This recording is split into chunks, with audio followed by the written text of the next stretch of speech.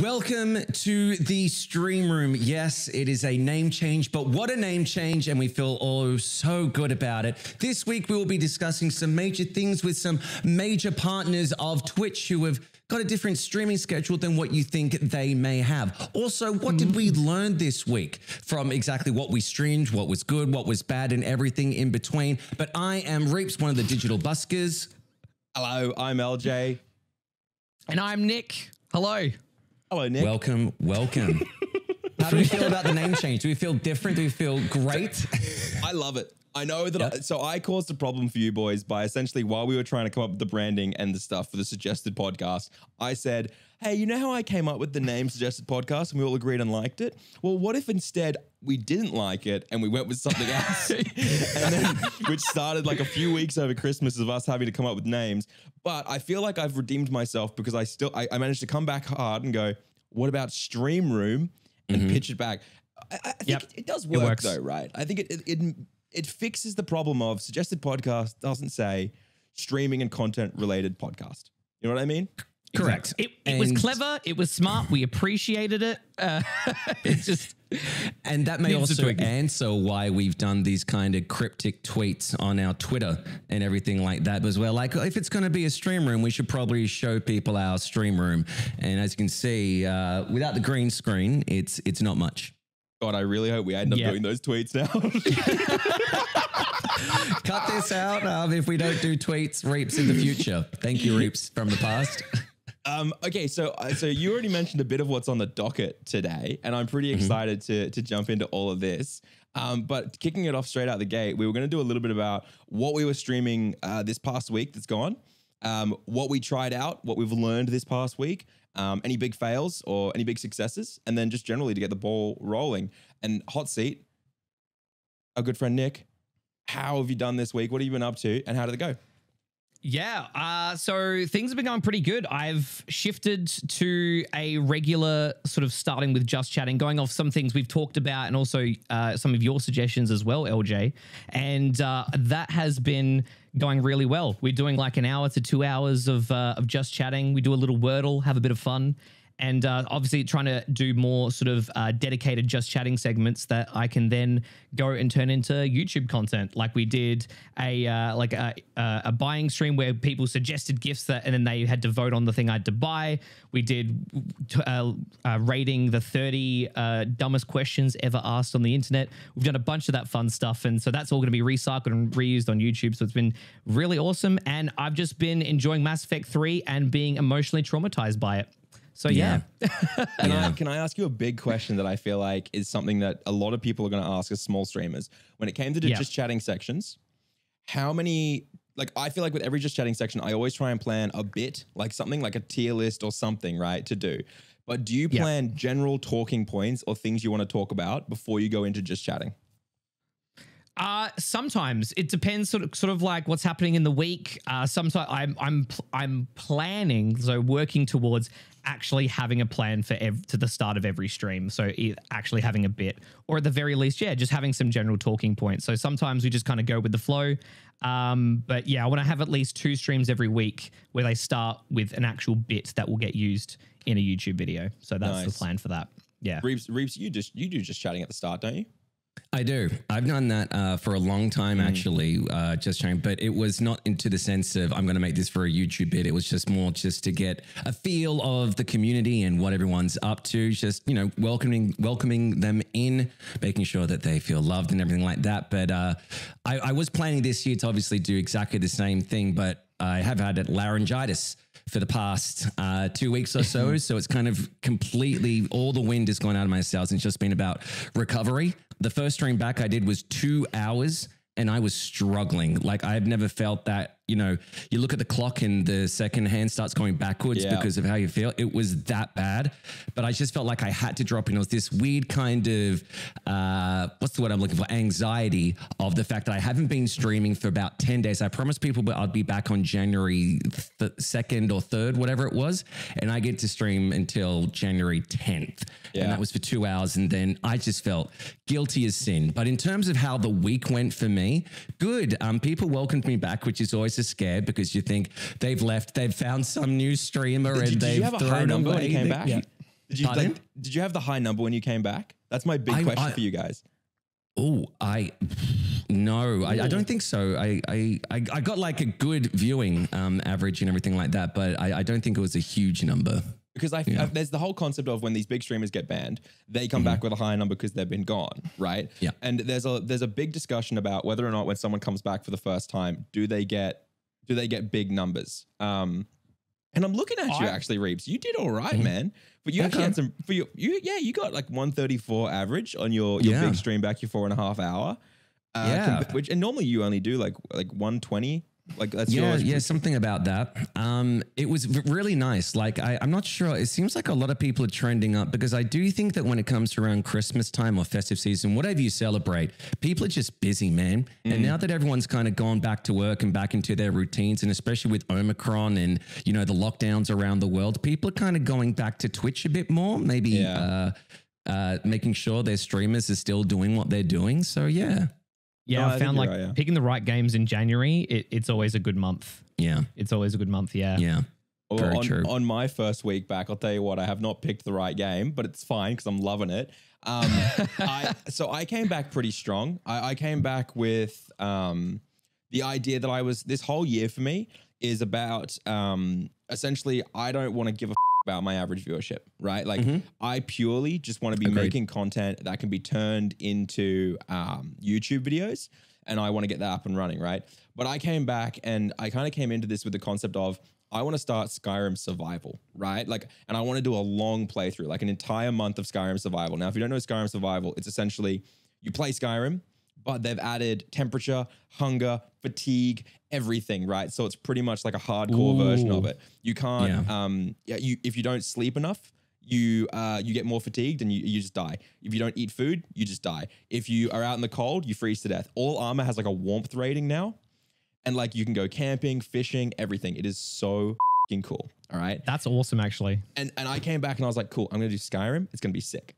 First stream back, we did so well. Like we did really, really well. My night streams right now don't do huge, but first stream back was 150 and it was so much fun playing Skyrim. That's awesome. Then I did my Amazon buy stream and a bunch of other just chatting segments, and I didn't get to play Skyrim for like another week.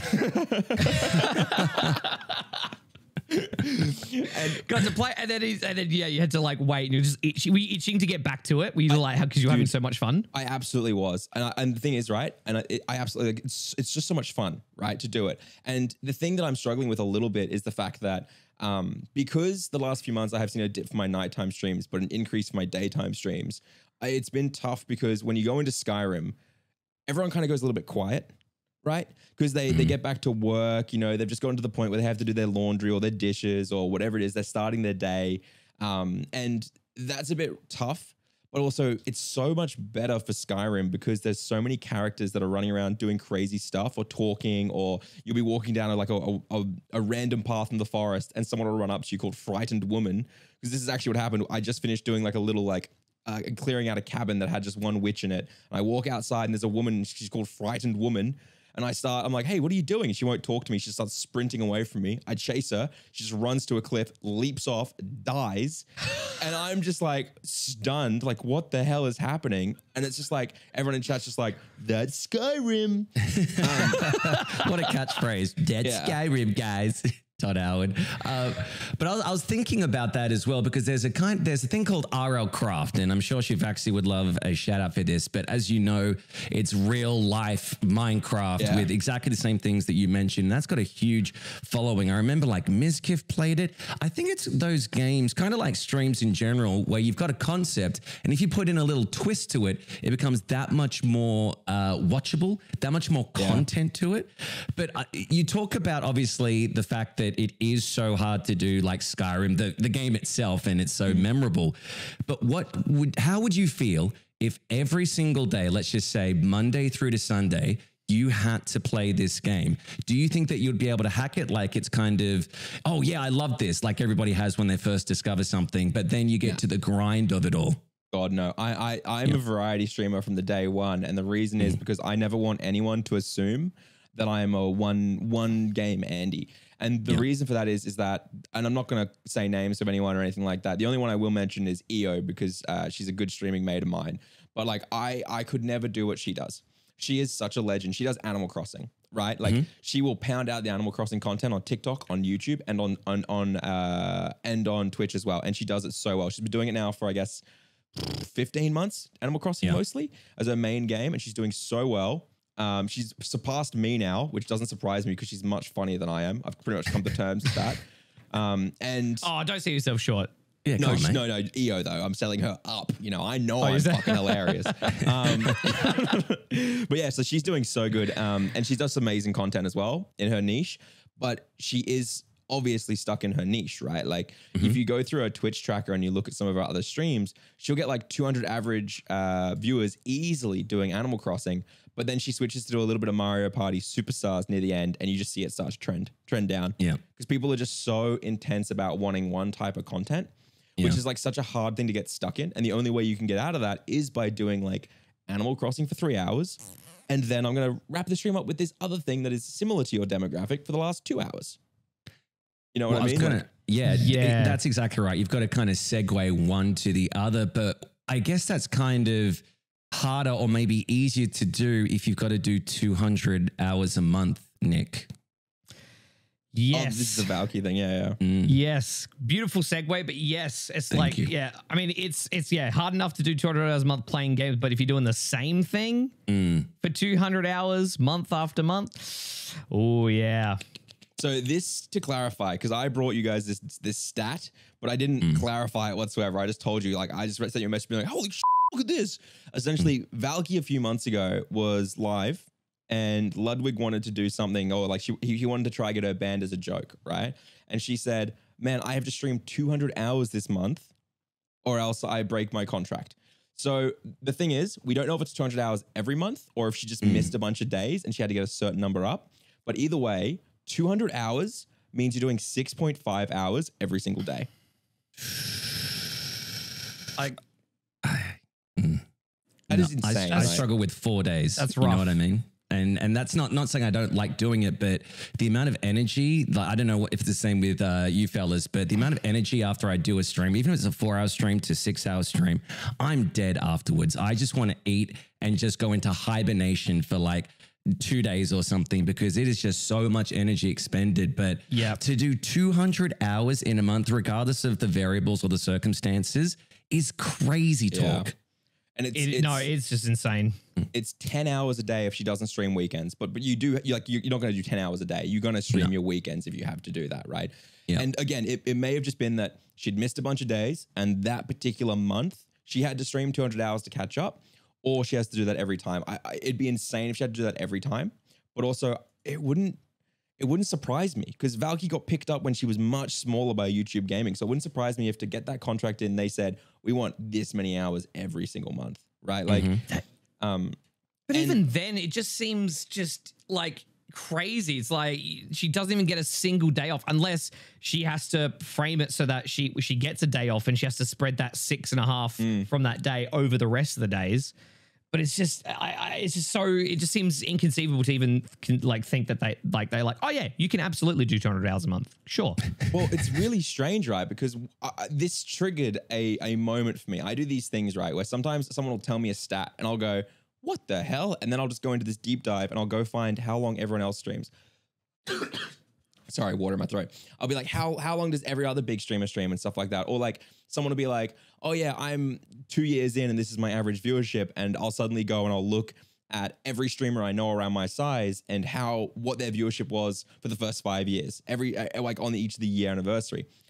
But I have the stats here, if you want, on each of the large streamers. And I'm going to say a streamer, and I want you guys to try and predict how many hours a month they stream. All right. And then what's going to happen is whoever wins, I'll give you a gold star. Fantastic. Game time.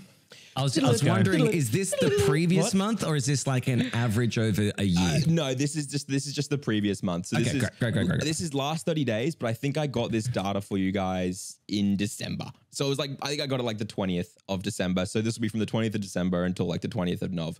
But I did look and it's pretty consistent. Like these guys don't change much. They're pretty spot on.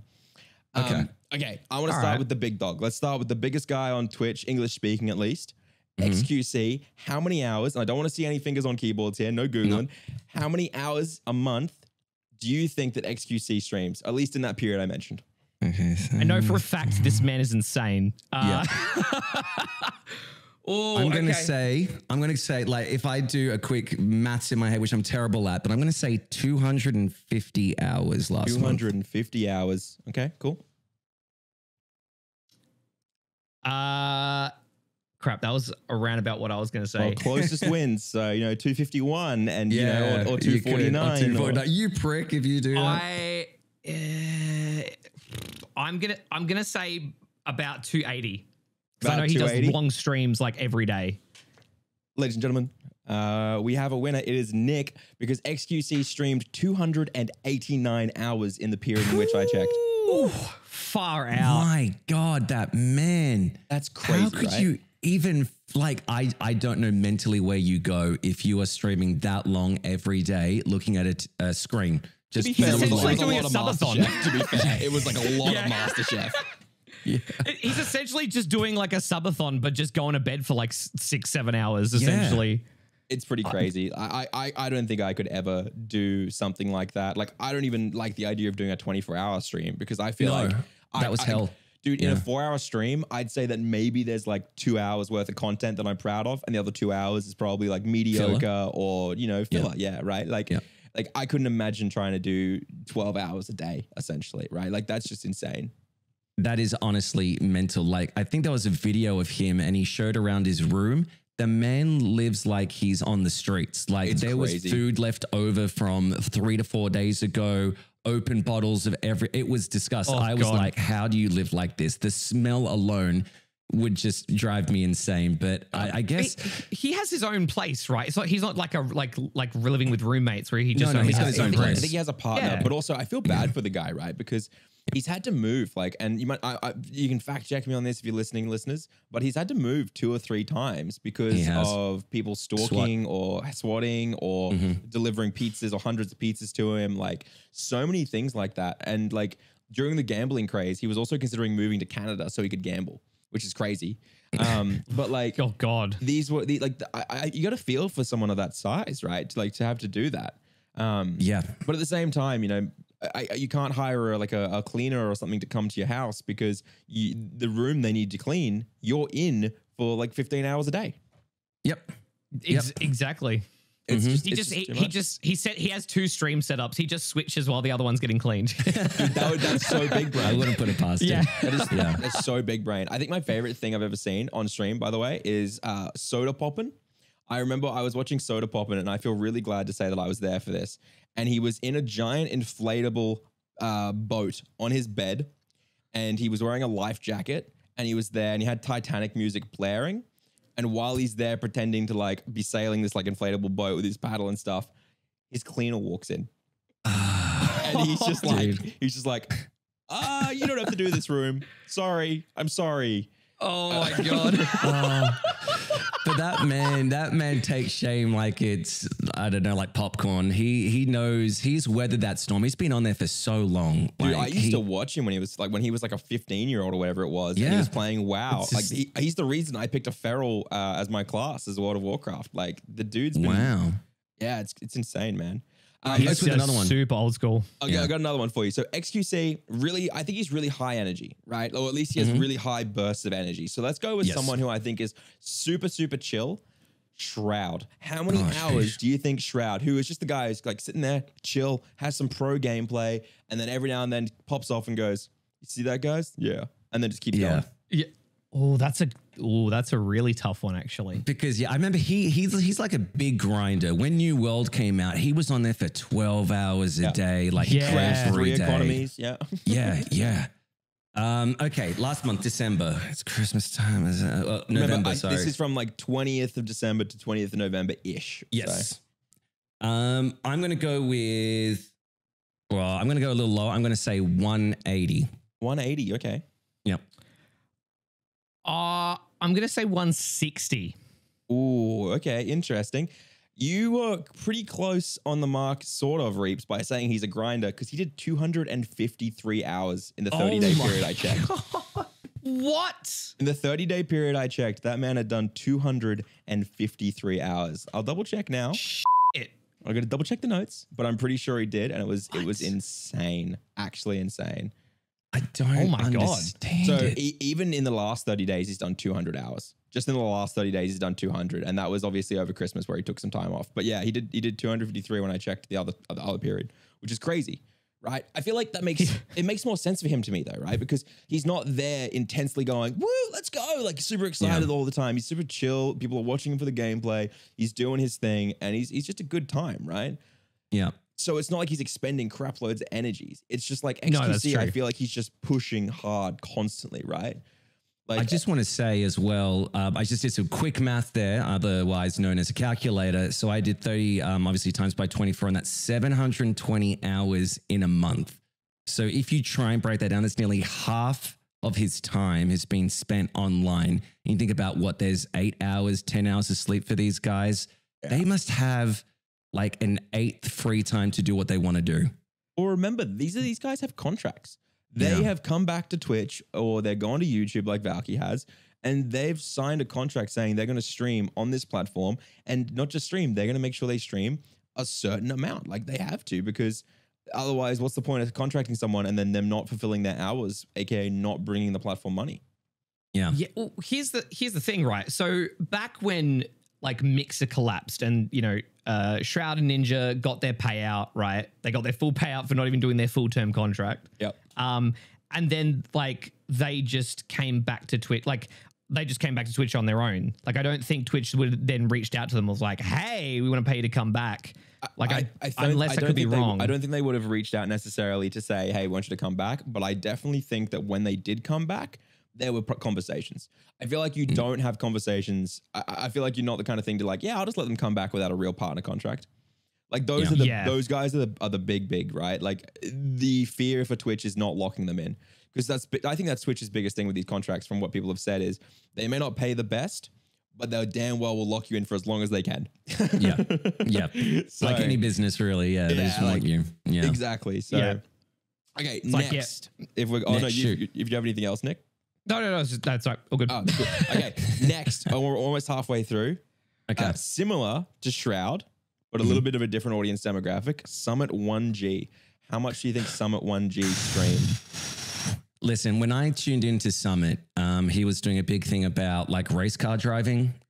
So that was his meta at the time.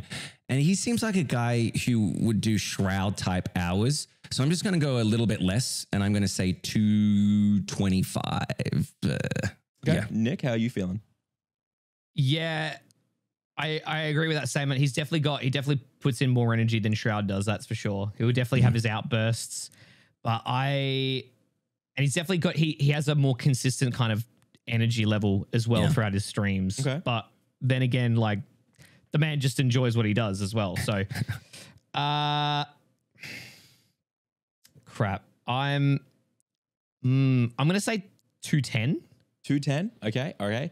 You're both very off. 286 hours is what he did in the period that I checked, but I've pulled him up again to confirm. He's actually done more over the Christmas break. He did 311 hours in the last 30 days. What? Okay. Did he even shower? They just hose him down and go, there you go, boy. Wash yourself with a rag on a stick. I remember a time specifically about Summit 1G, and I just thought of it then because of what you brought up with nearly 300 hours. I remember when Valorant just came out. It wasn't just coming out, so it was the beta. And Summit was one of the people who had drops on. And his viewership was hundreds of thousands. I'm talking crazy. I was like, why is so many people watching Summit? It was the drops for Valorant back in the day. I have never seen a person so miserable, but simply doing it because he had his highest subscriber count at the time. It was getting more and more by the day.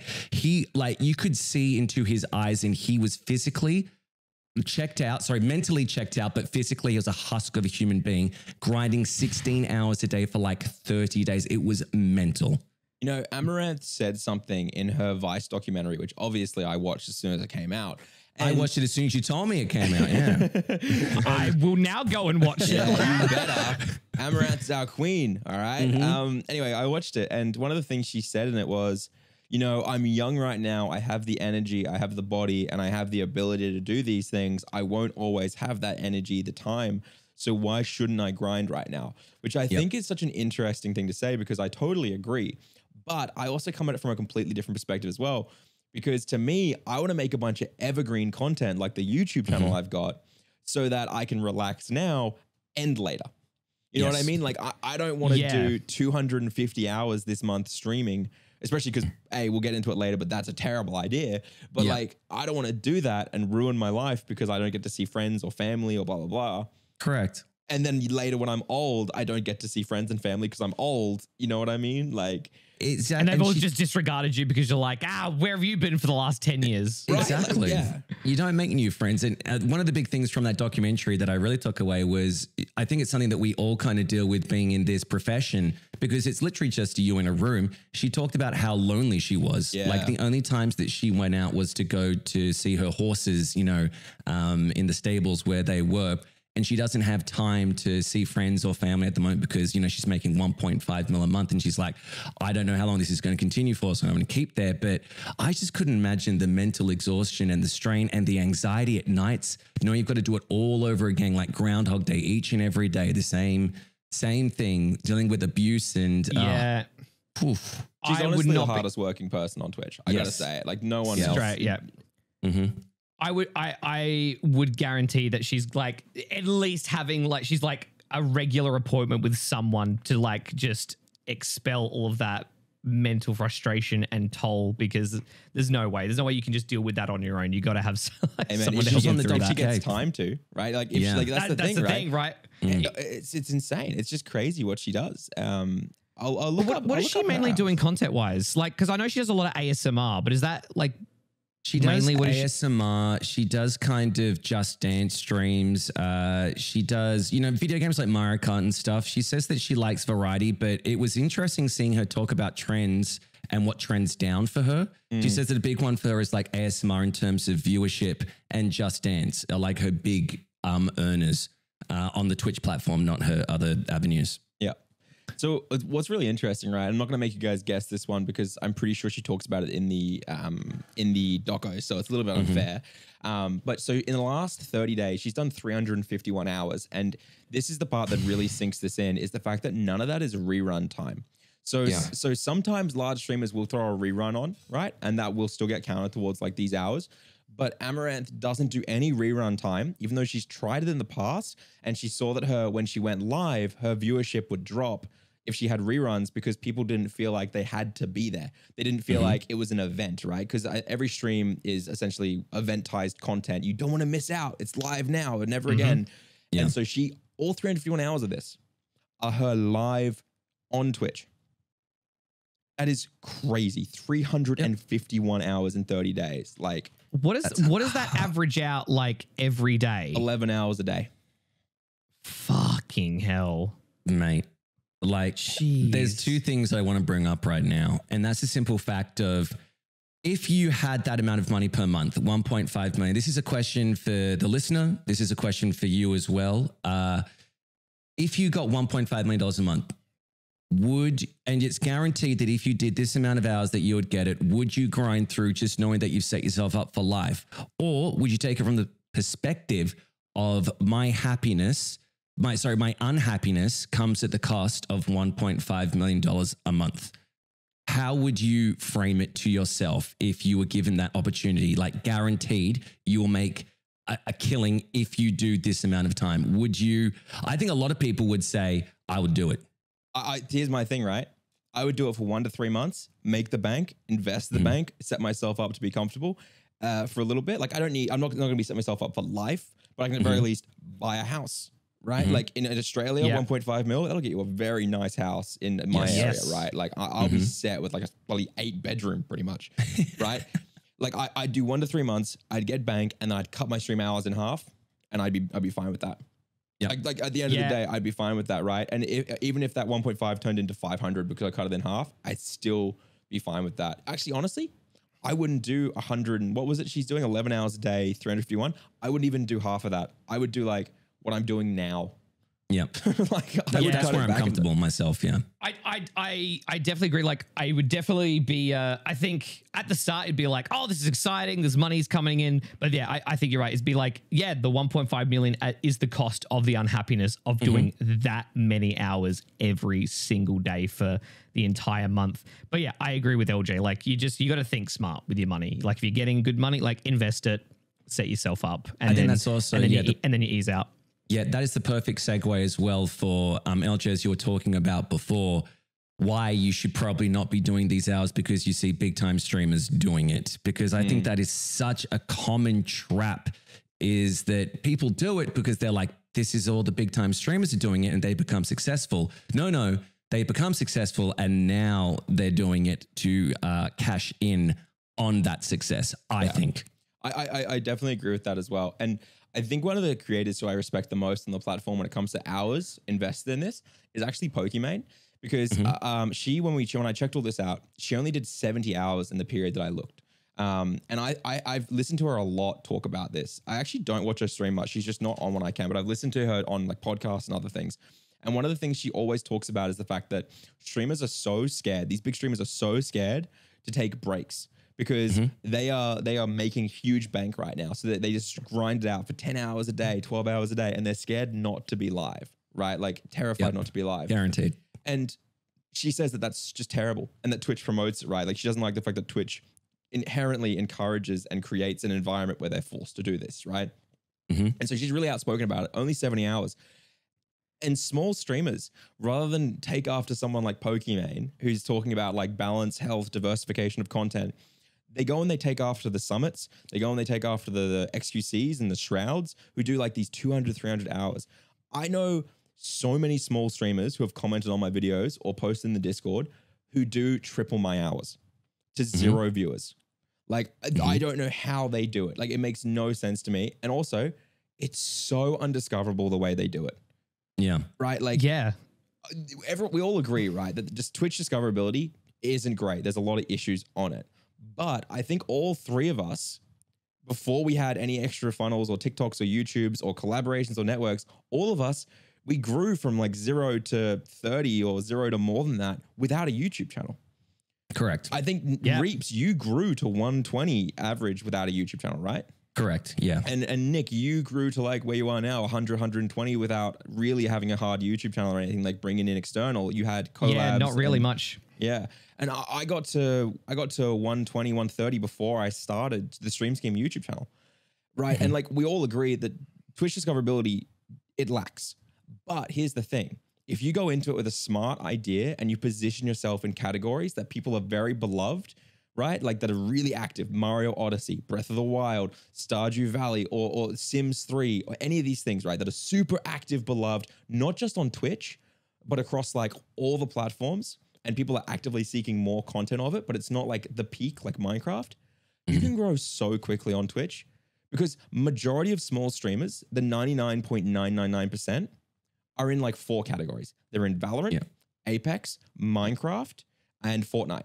That's where most of them are. And they're just streaming with the title Chill Vibes, and they're not being discovered. And then they go to the Twitch subreddit and they start spamming about the fact that Twitch discoverability is terrible. I streamed 200 hours this month and I didn't get any viewership. Yeah. Well, it's like, do half of that in Stardew Valley or a category that's small that you like XCOM 2, and fuck, dude, you'll be at 20 viewers in a month. Like, I see it, and I've seen it happen. Like a lot of friends of mine at the moment, and like some friends in the past, like they picked their categories right, and they kind of went from category to category, and then kind of worked their way up. They kind of looked at what their average viewership was at the time, and they're like, okay, they looked at some games. Where would I generally sit if I streamed in this category at my usual time slot? Would I be in the top row? Would I be in the second row? Or would I get flooded down? And then they kind of use that as a basis. And is this a popular game? And kind of, just kind of climb your way up. It's totally doable. It is really doable. Is. My favorite though was recently in one of LJ's stream, a lovely viewer came in and was like, "Oh man, I love your videos. You've helped me so much. I took your advice. I'm streaming every single day." Nick, it got LJ's worse. face. Oh no. It got worse, boys. It got way worse after that, Nick. I don't know if you were still there, but I said to him, hey, man, if you like my videos and you've been watching me, then you should know that I don't recommend streaming every day. I recommend streaming 3, maximum 4 times for 3 to 4 hours each time, and then spend the rest of that time planning your content, making a content strategy, being discoverable, working hard on those things, because streaming should be a hobby with a strategy and a plan attached to it if you're trying to grow. He didn't hit me back with yeah, I totally understand. I just got plenty of time, so I'm doing it. He hit me back with it's fine, man. I'm all in. I quit my job for this. I got this. I'm going to be able to do it. And I was in such a tough spot because this guy clearly has looked up to me, right? And I was like, he's not listened to anything I've said, clearly. He just likes the idea of it. Because I don't sell snake oil on the channel, right? Like I have a whole video called The Truth, where I just tell them, you're probably not going to make it, right? There's no money. Yeah. You're not going to make it. This sucks. It's hard, right? And I was in such a tough spot. So I just literally just said, bud, I do not recommend the fact that you've quit your job. I really, really, in every single one of my videos, I say, don't quit your job. Treat it as a hobby. Be discoverable, do these things, blah, blah, blah, blah. And everyone in chat was like, yeah, nodders. Yeah, he's actually telling the truth. And I was thinking maybe he's going to just leave. Maybe he's going to say something else. And he hits me with this. He goes, lol, don't worry, man. I reckon I can pull this off. I got this. Anyway, if you want, feel free to raid me later. Oh, okay. I need to leave. I'm sorry. I'm done for the day. I'm done. And he totally means well. He's not a terrible person, right? I'm not going to make fun of him. But this isn't just one guy. This is like the majority. This is the majority of people who want to be content creators. Also, and this isn't a go at juicers in any way. I actually think that I hate the concept of what people do to XQC's chat by saying they're all just the same, when the reality is majority of XQC's chat are just guys who like XQC, right? There's nothing wrong with them.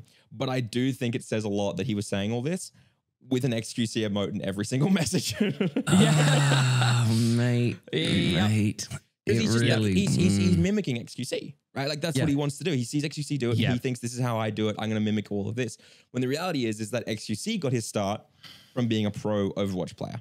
Right? Indeed. And then he transitioned from being a pro Overwatch player to being an entertaining streamer, right?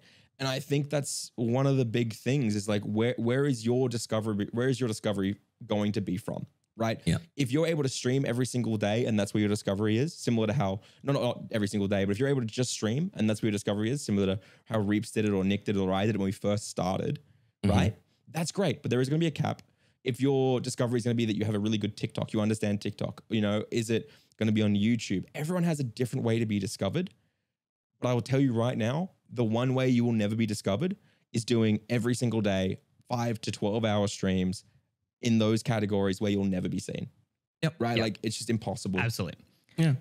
Now, in a video that Devin released, he talked about some stats where it's I don't know if you guys had seen this video, where they basically I think it was called Streamax. I could be getting the name wrong. Essentially, they took this data, and that if you look at all of the top 10, 20, 30 streamers, well, it was English speaking, they focused on, about 20% are the same people. Yeah. 20% of their total audiences are the same people. Yeah. So you've got all of these massive streamers grinding so many hours, and then a good 20% chunk of all those people are just the same people, having multiple tabs up or whatever.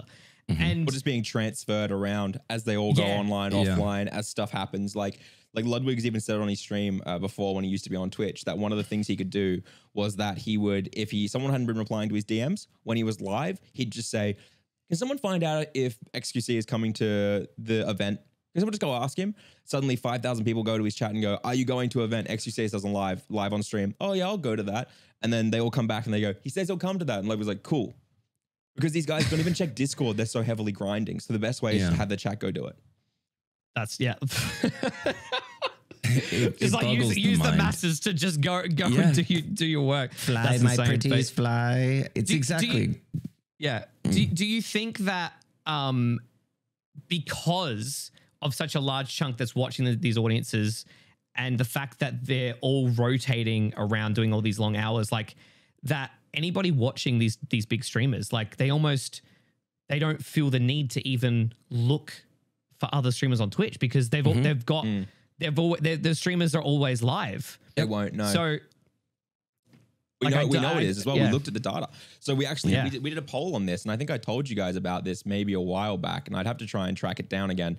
And I won't be able to do it right now while we're here, but we did a poll and we found that like the majority of people never even look at the front page of Twitch. They go straight to their favorite streamer. If their favorite streamer's on online, they go check their followed list, but then right after that, they just go straight to the favorite category they like. Right? Yeah. And it's like, it's so tough. And I think that's one of the reasons why external funnels are so heavily pushed and explained is because the majority of Twitch already has their favorite streamer. Yes. Right? The way that you will get people to come into your stream and become your favorite streamer is just by being discovered. And because people have a favorite streamer already, one of the easiest ways to do that is from YouTube, because those guys are on YouTube not watching their favorite streamer. Yes. Like, so it's just so much simpler. Yeah. But also I think no, you go. I was to say that's the new like clickbait discussion. The biggest streamers are ruining your discoverability. Yeah. And they are. They're pricks.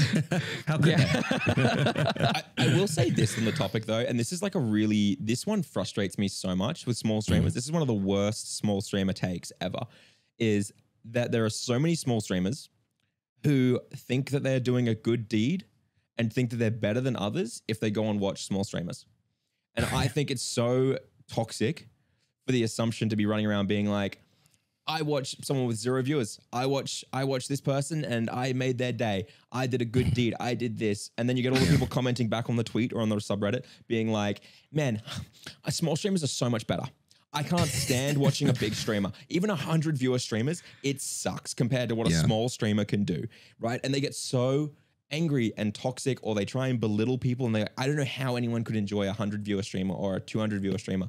And it sucks, right? Because at the end of the day, if someone wants to watch someone because they like them, why the fuck should you shit on them? Yeah. Yeah. Exactly. And like why I don't understand why that became a gloatable thing. Like, I only watch people with 5 viewers. Okay. Come on now. The depressing thing is these same people, right, will comment to their favorite streamer, right? So I had a few people and they don't watch me anymore and they won't watch this, so I don't care, I'll say it. I had a few people who used to watch me when I had 25 to 50, 25 to 80, and they'd say things like, if you get any bigger, I probably won't watch you.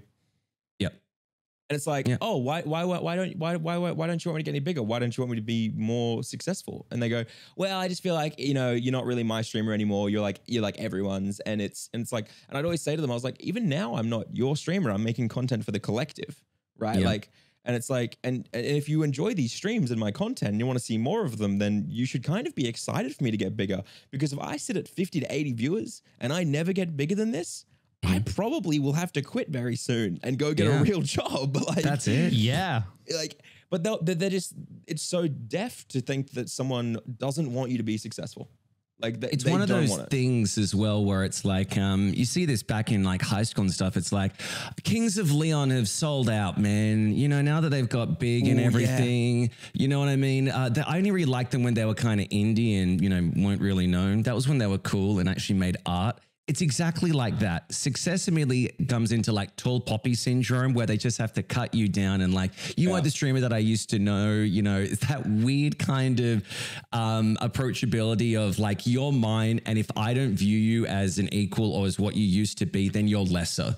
And it's such a toxic mindset that when you talk about our Twitch and there are those people, and there obviously aren't those people that do that, but on our Twitch, when it's the people like, I only go into 0 viewer streams or 5 viewer streams, it becomes a thing where I feel that they're saying that because they themselves are streamers, they themselves have this amount of viewers, and they're saying more people should come into my streams 100%. Through that. Yeah, I did a video. Absolutely. Yeah, I did a video, and in it, I try and show them how undiscoverable they've made themselves by essentially saying like, let's take a look at these categories. And it was one of my very first like big videos that blew up was how to get to 25 average viewers. And it was a concept of showing category choice, right? As we talked about earlier. And I showed them those 4 big saturated categories they all stream in. And I scrolled I scrolled to the bottom of all of those categories and I couldn't get there. And then we worked out there was something like 12,000 people streaming Minecraft at that stage, 11,000 in Valorant, and majority of them were under 5 viewers, right? Yeah. And I said in the video, I was like, guys, if you're brand new, you're just starting out, you have 0 viewers, or you have 2 viewers or 3 viewers even, you are number 11,567th in this list, and you've just watched me scroll at 10 times speed so that my 30 to 40 minutes of scrolling could be shown to you in 30 seconds. Do you really think someone is going to discover you?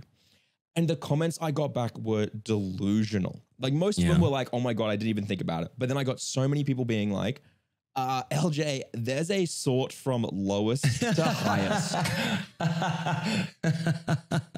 And I was like, oh God, nobody uses that. Oh God. Like, nobody uses that. That is only used when there is a big streamer who wants to go. There's only 2 times that's used. The big streamer going, hey guys, I'm giving $10,000 away to a bunch of lucky 0 viewer streamers today. Yeah. And I'm going to get a bunch of clout from it. They're going to get a bunch of viewers for a week and then they're back to 0 viewers. And then the second time it's used is when people want to make a fucking goodwill post on Twitter or on Reddit to say, I made someone's day today. Yeah, that's right. I'm a good person because I watch the 0 view, which I think, fuck yeah, dude. If you love it, go for it. Yes. You don't need to make the post. The next Messiah, you went to watch a 5 viewer streamer. they get like 2,000 upvotes and there's hundreds of comments calling them like for praise. And like, it's like, you know, if you're watching them because they've got 0 viewers, man, you're not really being honest with yourself there either. Right? Because it's just the meta, isn't it? They just want to create their own narrative of look how good I am. You know, I'm giving back to the community, and really you're doing it for yourself. When you see those posts, like I know that I see through them and I'm like, you know, well done, but we know why you're doing it. We know why you're doing it.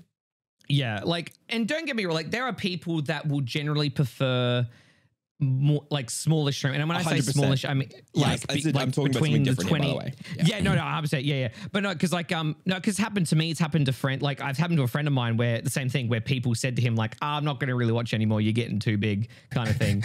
And but like so people would prefer like they want a bit more of that interactivity. Obviously, as you grow, it's harder to interact with every single person. That's just a fact, and you've got to live with that. And look, and it's totally fine if people, you know, but at the end of the day, you'd hope that they still enjoy your content enough to, you know, watch. Like, just that maybe they just kind of fade into like a lurker. But these kinds of people, they're essentially just Twitch hipsters. Like, oh yeah, I like watching indie channels. Yes, like I can talk to. Such a good example. Yeah, it is. It is. It's like their end game. You know, like when people say that to me, because I haven't had it often, but I've had the thing of like, if you get bigger, man, I'm not watching. Like, I think we've all had it to a degree. But to me, it's like, how do you want me to respond to that? There's 2 choices here. 1, sorry to see you go, or 2. Okay, you're right. I don't want to lose you as a viewer. Everybody leave. I want to get under 50 right now so that Sniper, you know, Sniper Pot XX69 stays and watches my channel. You know, like what's the end game of saying that to me? Like think before you do. Yeah. It's honestly, I think they just want to get a little bit of attention in that moment. And honestly, this is something that I've really been dealing with over the past few weeks. And it's only this last week that I've started to become very confident in my decision. And essentially, I decided coming into the new year, I think I've mentioned this before, that I was going to heavily focus on making content for the collective, right? Rather than trying to answer every single message, I would pick 1 or 2 messages out. I'd greet people. I'm not going to ignore anyone. I'm not actively trying to ignore people. But if someone says something, I'm not just going to read it out, respond, and then move on to the next one. I'm going to try to use it to inspire a story or a big bit of content. I think one of the things for you, like looking at your channel, LJ, and kind of, I know a lot of people go to you because you make these amazing videos on YouTube about how to grow your channel, things like that. You must get asked the same question each and every hour on the hour, probably even more so than that, where it's like, I would love to answer this and I'm not ignoring you, but I've answered this so many times and there's so many videos that you can watch that I will bring nothing new. I will just be a repeated broken record. And I think you're very smart in the terms of like, you have to set a precedent now of, I would love to be this go-to guy, but I've allocated X amount of time on Mondays to answer these questions.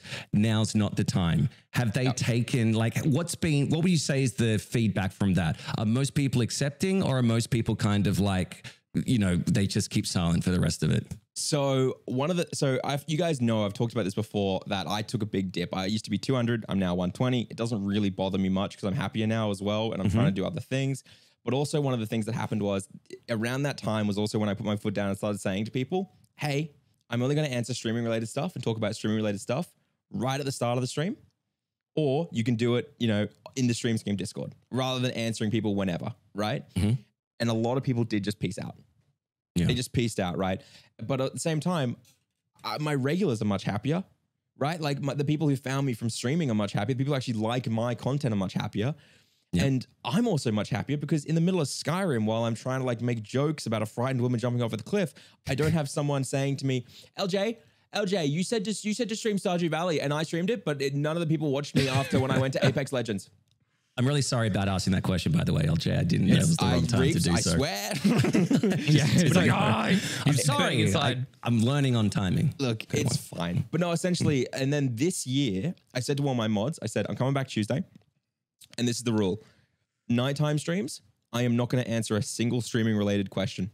I'm not going to do it during the just chatting section. I'm not going to doing it during the game. And if people don't respect me saying to them, hey man, I'm sorry, I'm not going to answer that right now, then they can fuck off. Yep. Like I said to them, I was like, I'm done doing it at night times. It's not what I want to do. But most importantly, if I become one of those streamers who all they do is do streaming related content on YouTube, and then when they're live, they just do channel reviews, all that stuff like that, then I'm never going to learn anything. Yeah. You know what I mean? Like this is my big thing, is that I want to be a content creator who all of my videos are purely based on, I have tested it, it worked or it didn't work. Here are the things that I came across that fucked me up or did really well for me. And I realized I started getting to a point where I wasn't doing anything new. I was like, I had no new information to give people. And that's when I started changing up my stream so I could test things again. And while it's hurt my viewership a lot, I'm also going into this year with a lot of really good ideas. My go lives have tripled in clicks, right? Like I'm doing so many other things that I can do. But of course, then I get people asking the same question: what is the best mic to stream with? I got the HyperX Quadcast, which, by the way, they always buy the HyperX Quadcast. Why? It's one of the worst. It's one of the most expensive and just basic mics ever. It's a classic condenser microphone with an overly sensitive coil, and it's cardioid, and it's bad for non-treated rooms. And they sit there and they go, "Yeah, I bought it." And I go, "Why?" And they go, "Oh, I hear it's a good mic." And I go, "No, you bought it for RGBs, bud. You bought it because it's red, green, blue, and it lights up." And they'll be like, well, you recommended the Samson Q2U to me. And I'll be like, yeah, I did. I recommended you a dynamic microphone with XLR and USB, so you don't have to worry about upgrading it later. It's $80 to $100 Australian, so even cheaper for US. And it has amazing noise shielding because it's a dynamic microphone, and it's purely designed for vocals. And they'll be like, yeah, but it looks ugly. Clearly, HyperX is doing their marketing right if everyone's coming in saying that that's the mic that they've bought. Samson needs to slap some RGBs on their microphone and they'll be fine. Money, man. It's all about presentation, you know. But you bring up like a good point, like Nick, in terms of like we all have an endeavor this kind of year to make more content creation outside of the Twitch, more evergreen things. What's like a good balance of, you know, work life and content creation? Because at the moment we've just been discussing people that do like 300 hours of streaming, and then they have a whole swath of like people editing for them and stuff. Well, we don't really have that. I mean, you can hire people, but it's going to be expensive. I don't think I've got the budget to do their kind of means. So what's your tactic going in? So I can steal it. So, find yourself an Izzy. That's it. So I'm very lucky. So for a while now, Izzy, who's one of my mods, she's had a lot of time on her hands. Essentially, I pay her a bit of money every month, and she helps out with editing, like like the videos that get turned into shorts and TikToks. And we're basically working together, looking at the stats, how things are performing. And we just essentially, you know, work towards how we want to go. And like letting her edit a lot of that stuff helps me free up time for me and to brainstorm new ideas and try new things and work on other endeavors that I want to work on. And it just kind of all feeds into that cycle. So I'm very lucky in that regard.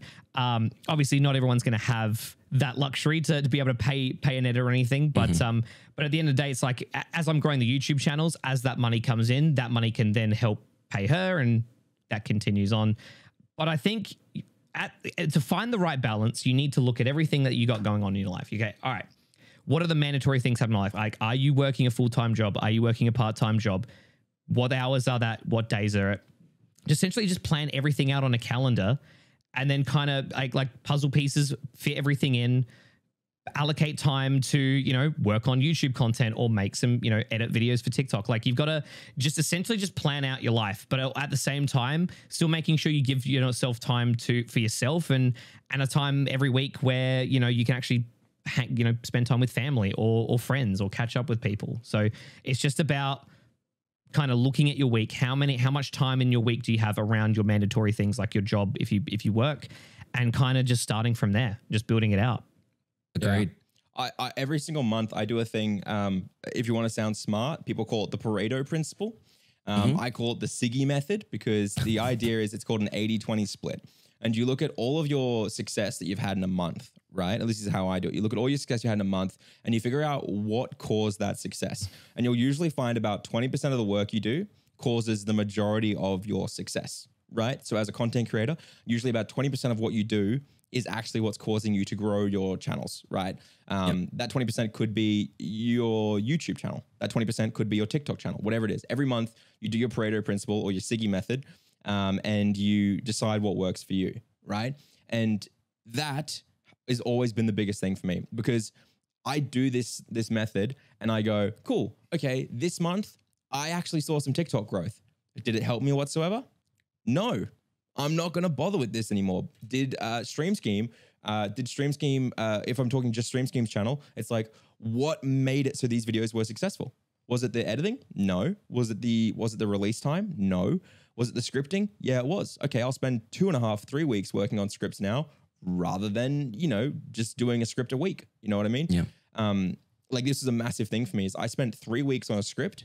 And in that 3 weeks, before I even filmed, I also made the thumbnail and I made the title for it. And I made sure all of it connected together, released it. And that was the video that did 200,000 views in a month, right? Ooh, doggy.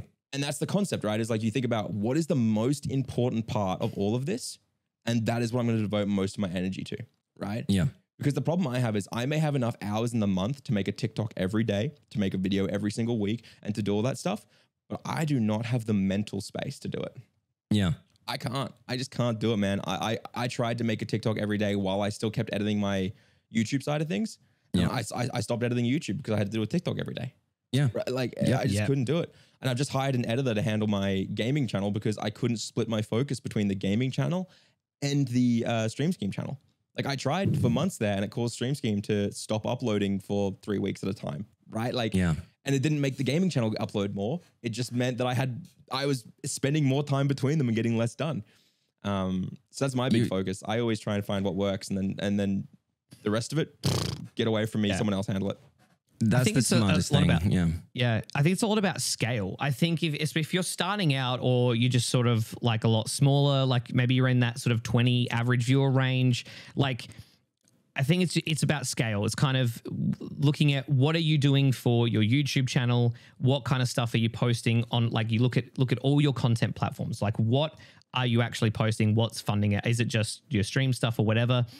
And then just kind of start at a small scale. And then as you grow, you can start to scale it up. And then, hey, maybe, some of that money that you're getting from your Twitch payout, or maybe you've got your YouTube channel to monetization level after a long time, some of that AdSense money can come in and you can start to reinvest that. And then you can start to pay people for a few edited videos.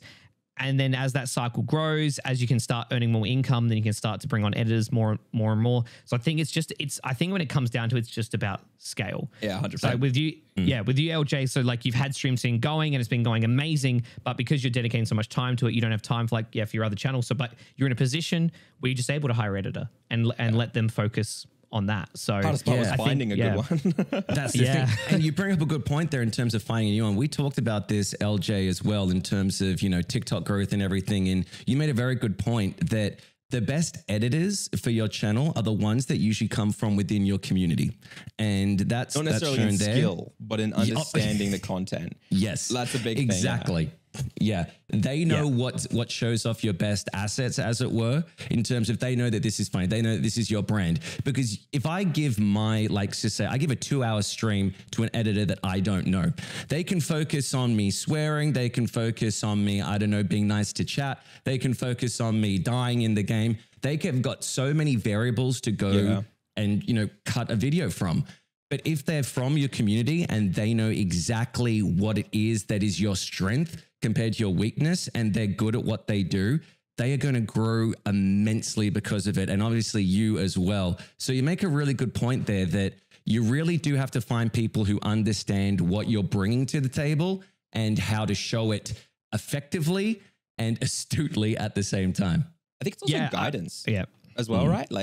Like one of the things I kept finding was I was talking to all these really skilled editors who weren't necessarily in my community. And while they were skilled editors, they weren't in my community. So they didn't quite get the grasp on things, right? Yeah. But one of the people who reached out to me, I won't say his name because I got to confirm if he even wants his name attached to the videos, but I want to give him credit when it comes out. But essentially, he reached out to me ages ago, but I wasn't really in the stage to look for an editor. But I went through all these application processes where people just didn't quite fit. And then I reached back out to him because he hadn't applied and said, hey, man, just a heads up. I do have these apps open. Were you still interested in this? He's like, oh my God, yes. I just didn't even see it. Right. And he's not necessarily directly in my community, but he's watched a few of my streams. It's just time zone stuff. Yeah. And I'm not going to, this isn't an insult, but he's not the bee's knees of editing. He's a good editor. He's clearly got experience. But I'm not saying he's like a pro YouTube editor. Right. Yeah. And I think that that's actually kind of perfect because I'm not a pro gaming video maker. Right. Yeah. I come from a marketing background. I come from a teaching background, which is why I do so well on stream schemers because that is my niche. Right. And I know a lot of people love to say things like, well, if you can't do, you teach. And it's not true in any way because you don't want LeBron James trying to teach someone because he probably has terrible communication skills. Yeah. Right. Like you need someone who has the ability to communicate to an absolute beginner rather than just being like, yeah, you throw the ball. Right. And so anyway, so he isn't the best, right? But he's decent. And I can see a diamond there, right? And I'm working with him and I'm super excited because he sent me the rough cut for the first video we're doing today. And I can see all the bones, right? Like I can see the bones, I can see the muscle, I can see he gets it. And now it's a matter of together, he can go, hey man, that was really hard to edit because you did X. And then I can be like, no worries. I totally feel you. I'll do that better next time. Hey, can you also make sure you do Y, Z and all this, right? And I feel like it's such a better option to bring someone in who isn't an absolute pro and provide guidance and allow them to skill up and give them creative freedom as well. Right? Like just be like, you do whatever you want, show me the edit and try and make it as on brand as possible and improve yourself as well. Right? Like, and I'll pay you to do it. I'll pay you to improve yourself. And that's what I'm trying to do with this guy. That's exactly it. I've got two editors, one that I actually found from Fiverr and one who's from within my community. And both of them are really good. But it's very interesting that you bring up the point of you see kind of where your weaknesses are. Like one of my weaknesses was that when I recorded, I forgot that one of my tracks didn't have exclusively the music. It was to another track. So it was layered. So when it cut, it just sounded super odd. And I was like, I got to fix that. I got to have no music when I do this segment. And it became so much easier because of it. And I think a big trap that a lot of people go into, like big content creators, is that when you start off with doing streaming, it's your baby. And nobody else can hold your baby.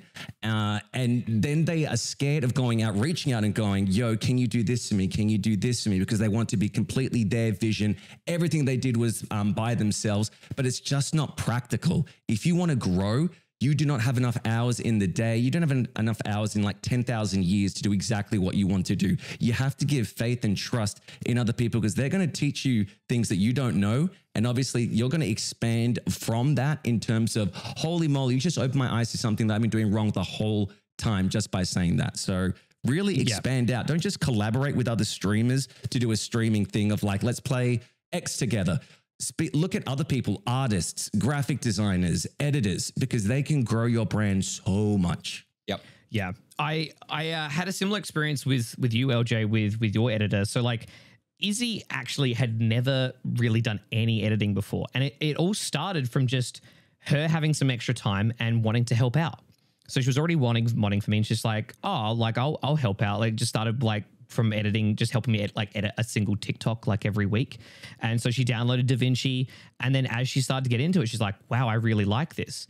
And then she put her own time into learning how to like the software better, watching editing tutorials, and then I've been editing for a long ass time as well. So then I've been helping her grow her editing skills and help her sort of, I guess, if you want to call it like a YouTube editor, I guess, like I just think it's a certain style. That's what I reckon. I think YouTube editing is a certain style. Yes, is a very certain style. And so, yeah, and together it's taken us a lot of time, but that time that we've invested together has definitely paid off. And like she's so great, and she's got even more progress to go. Like she's already great now, and I can see that she's going to get even better as time goes on. Like, you know, every time she'll make one, like she's always improving on every like video she does, whether it's just like a TikTok or whether it's like a, you know, an edited Let's Play thing. And, you know, I will review things and I'll be like, oh, you know, maybe we could like add a cheeky meme here or a sound effect or something. And that she takes on that and then keeps it in mind for the future. And,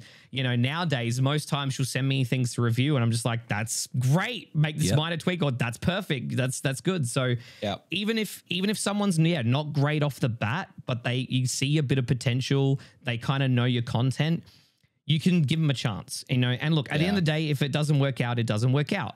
But it's as long as you can give someone a chance, and it might pay off. So and look, not everyone's going to be lucky where they have someone in their community who has the time or the skill or the knowledge or the actual desire to do that kind of thing. But you know, you either have to talk to people in your community, ask like, does anyone know how to edit?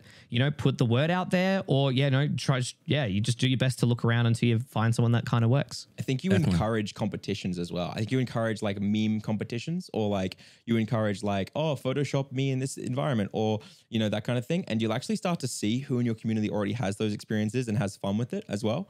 Because a lot of the time, the same thing is if you're editing a clip of someone to be a meme compilation for a Monday meme review that's happening on stream, you're pretty much already doing the TikTok clip, right? Like you already are pretty much doing the same thing. And you can do those and find someone who meets your brand and then go from there. But I think it's super interesting. But essentially, like those focuses and that scaling is everything, right? Like that's the biggest thing. Small streamers, the big takeaway is essentially don't stream hours upon hours and hours on end, right?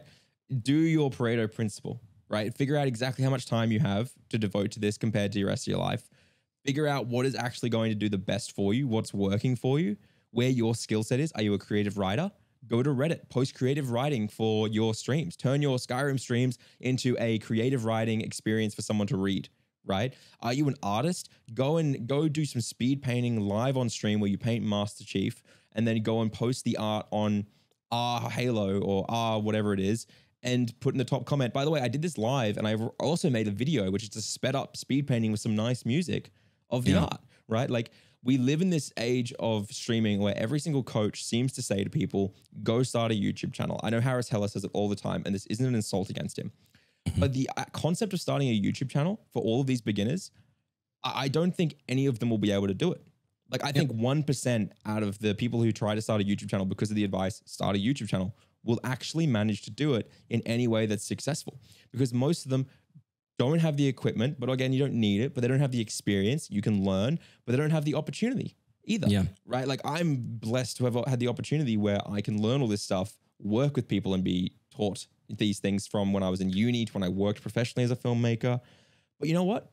Most people, from what I've seen, don't even have a working smartphone in the comment sections of these videos that I'm doing, right?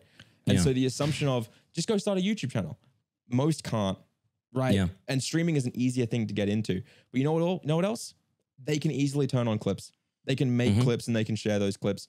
And if you're a new streamer, that's probably my biggest thing. And I think a lot of us, we've talked about this a lot as a group. Find what is your way to stand out, what your discovery is, and play to your own strengths, right? And on another topic as well, which isn't on the same thing, I can't stand when people just go live and just pretend to be someone because they think they want to watch. They'll be like, oh, well, people love watching the Yogscast or Summit, so I'll just do exactly what those guys do. But why would we want to watch someone do what a large streamer does and what makes them interesting, but done badly, right? Like, because you're mimicking and you can never do as well as the original. Correct. It's like when you see those crappy parody movies. Remember back in the day, I was like... crappy, how dare you? There was like Love Movie and stuff. And I was just like, let's just put a impersonator of Borat in the background and say his catchphrase. And that's funny, isn't it? And you're like, what the hell am I watching? And it is exactly like that. And I think we've done like a round thing. It's like, you see the top streamers, 200, 300 hours a month, but they obviously have how many people working for them on different avenues, on different... I should say mediums, while there's the people who are starting out. And I think the big takeaway is that please put yourself first and not your aspirations first of becoming a big time streamer. You've got to be sensible. Like LJ was saying, and like Nick was saying, there's a guy who comes in and is like, I quit everything to do streaming. Sure, I've only done it for a few weeks and I may hate it within another week, but I'm just going to go, throw caution to the wind. And that's great if you're in a position that you can do that. You've got the finances to fund yourself for X amount of time. But I would say a lot of people don't. And a lot of people do quit their jobs on this kind of, fantasy of becoming like XQC. I didn't quit for 2 years or whatever. Oh, I'm coming up to 2 years now. I didn't quit at all for the first year. I streamed for an entire year, worked 2 full-time jobs as well as my own personal contractor job where I went around and did filming and editing and all that stuff like that. Yep. And I was doing like 18 hours of work every single day, including like, my 3 to 4 hour stream, sometimes longer, my 2 hours of planning for it, my day jobs. I would answer support tickets for my other job at like midnight till 2 a.m. And I was so scared. Like, I don't know how people have the confidence to just throw caution to the wind. I was so scared. And I don't recommend doing what I did, but it worked for me, sure, but it doesn't mean it'll work for everyone. But I didn't quit until a year in. I didn't quit until I had earned enough money that I was earning double what I earned from my other 3 jobs as a content creator. So I worked for a year, YouTube channel did well, Twitch was starting to do really well, and I had sponsors now, and I was earning double what I did from my other jobs. So I was able to say, I've earned double now for 3 months. That was my sign where it was time for me to try take this full time and quit everything else. Right. Crazy. And that's what I said. I said a finish line, a goal. And as soon as I hit that, then I was allowed to go full time.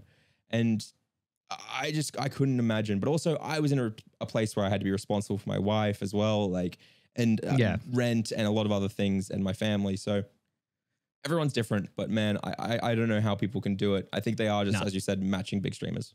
You should never throw caution to the wind. Like, yeah, sure. A lot of creators, that we obviously know about, like a lot of them have, even like big YouTubers as well. Like a lot of them, took risks, right? And people look at the thing, but they took the risk. But think about how many people took that same risk and didn't work. Yeah. What's it called? Survivor. It's called survivor bias. Yeah. And you only see the people who survived. You don't see all the people who struggled. The only example are the ones that are successful, because the ones that fail, you never hear of, because who hears about people that never made it? Exactly. So there's probably countless people that, they took like, oh yeah, I'm going to quit my job and just do this. And then it's just like, oh crap, this isn't working. I don't know what I'm doing wrong. I'm running out of money. And then, they give it up, or they just kind of stick to it as a side hobby. So like, you need to be responsible for yourself. Yeah, I agree. I think we've done a really, really good job. I'll be honest. We did intro, our goals, what we learned. Then we started talking about how many hours these people are doing. They're grinding contracts, everything. Talked about how small streamers are mimicking them. Talked about balance. Talked about what we think you should focus on and finding your own, like what your unique discovery is. And just a bit of random stuff in between. Guys, I think we've done a pretty damn good podcast today. I think what you're saying is that people should click that subscribe button like straight away, and because it's a weekly podcast. Yeah. But I also think maybe they should leave a comment asking questions and we'll answer them. Does that sound that's a great idea. Do you think about that just then? That's I just came up with that. Like they could totally they could tweet it to us or put it in the YouTube comments. Yeah. Do you mean we're going to show attention to like a few special people that are going to comment? Yeah, we're going to read every single message, and that's how we're going to grow, is from giving everyone attention rather than going to the collective. I love it. This is a great idea. Of what we've said. Well, I've been Reapz on the stream room, and obviously joining me is the beautiful LJ Nictacular. Any final words, boys, before we hit the old end stream? I just want to say, by the way, if you've watched this or listened to this and you in any way feel insulted, called out, or felt like we were being harsh to small streamers, please understand and take it that everything we've said today is purely a cautionary tale, and that we aren't saying you're bad for doing it. We're not saying you're wrong for doing it. We're simply saying that it's very tricky, this entire environment. Doing more hours, doing all these different things requires balance and responsibility. And we just want to make sure that the majority of people out there who hear this don't hurt themselves or don't drop the ball on important responsibilities for their family and themselves. That's all it is. And their health as well. They want to see the biggest thing, their health and their mental health, by doing insane things. So I hope that this hasn't come across as harsh and has instead just come across as a group of people who see every single day so many people trying this and the small amount that are succeeding, and wanting to make sure that people do it responsibly rather than end up getting hurt. I think that's just, I think I don't need to say it, but disclaimer, you know? Agreed. Yeah. Work smart towards your goals, but don't give up your life in the process. Yeah. That's it. Yeah. And sorry if I talked over anyone today. I'm deaf in my left ear. It is. Are you really? Just for the last few days, I've got a really bad ear infection that's just shut the whole thing down. I can't hear it very well. Yeah, that's really good. Either way, thank you for the podcast, guys. It was great. Yes. Thank you so much. And we will see you all next week, or rather you can hear us talk next week. But for now, we say adios and have a lovely week of streaming. Bye all. Peace. Ta-ta.